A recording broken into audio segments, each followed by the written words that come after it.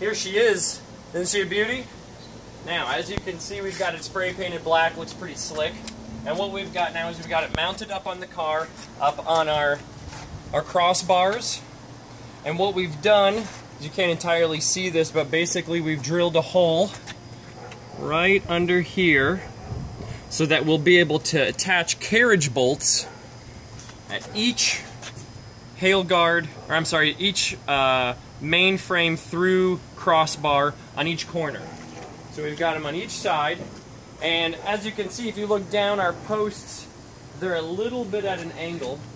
So what we're going to have to do is kind of drill through. It'll be a little bit of an awkward drill through, but we're going to have to come through a little bit at an angle because our crossbar isn't perfectly flat right here. And once we get the carriage bolts dialed in, then we'll be able to get this thing solid on the car, and then all the flip downs will work. But I'll just give you a cool preview here. This is the front